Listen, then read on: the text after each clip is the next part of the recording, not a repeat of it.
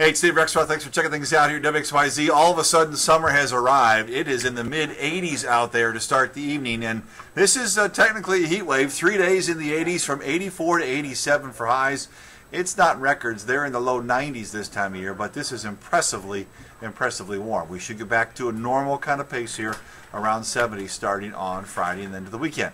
Now you'd say, well, let's get out and do some boating. Not a bad idea. I've seen more and more boats out there kind of getting opened up and getting loosened up, going up and down the highways on trailers. 87 tomorrow. It's plenty warm for it, but southwest winds at 15 to 30 make it pretty choppy. We'll keep the winds high on Thursday, and there is even a slight chance for a shower thunderstorm.